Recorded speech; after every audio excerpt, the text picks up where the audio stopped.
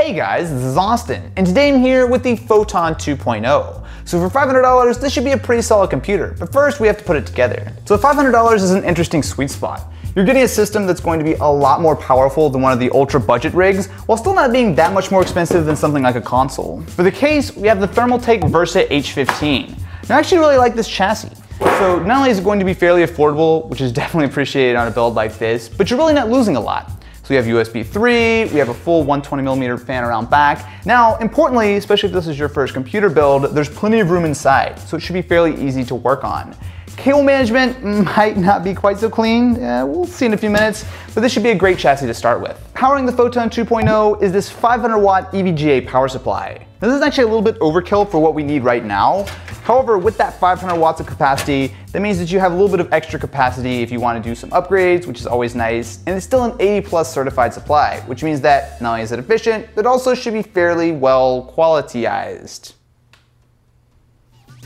For the motherboard, we have a Gigabyte H110MA. Now this is a fairly basic motherboard to be fair. However, the most important thing is that you have a lot of future expandability options. So while you can rock this guy for now, which makes the Photon a great system for today, however, this will support a Core i5, a Core i7, we can bump up the memory. There's a lot that we can do, but this is a great starting point. Powering the system is an Intel Core i3-6100.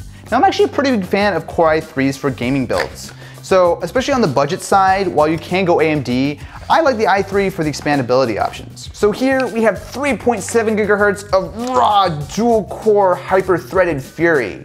Honestly, this is actually fine for pretty much any game out there. With that hyper-threading, it allows it to act like a quad-core processor, so most any game should run fine on the Core i3, and we're getting it at like $100, so it's hard to complain. For memory, we have 8 gigabytes of Crucial Ballistic Sport RAM.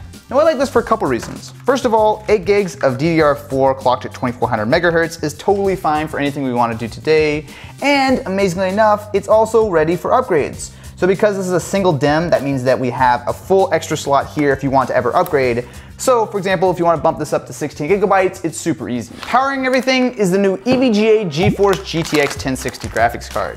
Now this thing is no joke, and especially when you consider that this is a $500 gaming computer build, we're spending most of our budget on the card. However, that's a good thing. Graphics cards are easily one of the most important parts of a gaming computer. So this is the 3 gigabyte version of the card, however it's still going to be powerful enough to handle literally any game out there.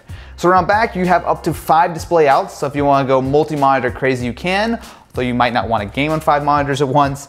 And it also shares a lot of DNA with its bigger brothers, the 1070 and the 1080. All in all, a great card for the build. Rounding things out, we have a 1 terabyte Western Digital Blue hard drive.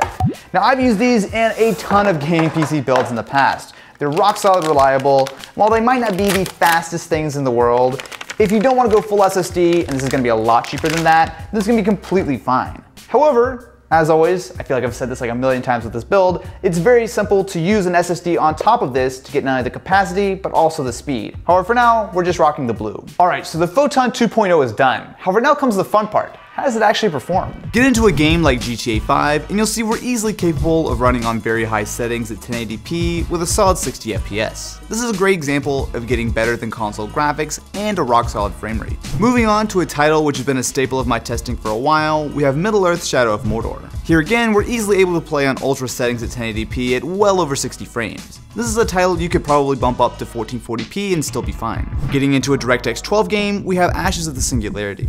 This is a much more demanding title that especially taxes the CPU, but even here we're able to play on extreme settings at 1080p with around 38 FPS. As always, all the links you guys need to build this will be in the description, as well as a full tutorial on how to put together a gaming computer, and you also may want to stay tuned to the channel. There may or may not be a giveaway going on pretty soon.